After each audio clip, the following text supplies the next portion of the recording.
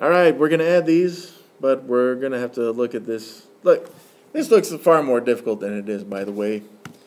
We just got to start with the order of operations, so split this up into different problems. Smaller problems if you can.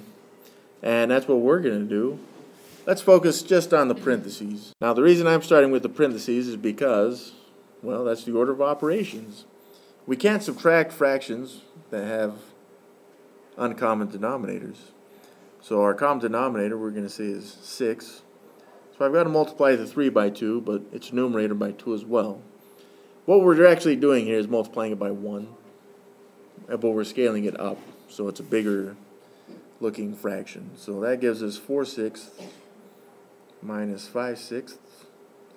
Kind of hard to write on this thing sometimes. 4 minus 5 would give us a negative 1/6. So if we look at this expression now, we got 1/7 plus 8. But in the parentheses, we got a negative 1/6. So now what we're going to do is we're going to look just at the multiplication portion of this. 8 times negative 1/6. Well, if you want to look at it as 8 over 1, that's fine. Some of you guys already know. 8 times the 1, that would give us 8. And then the 1 times the 6 gives us 6. There was a negative, though, and there's one negative. 1 is odd, so we know the answer is negative.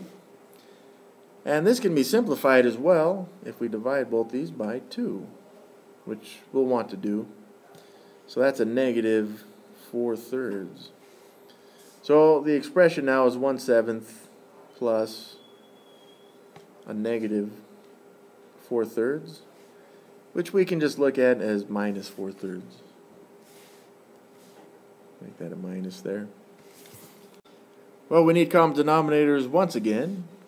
So we'll use 21, multiply these both by 7, multiply these both by 3, and that gives us, let's move this over a little bit, 3 over 21 minus 28 over 21.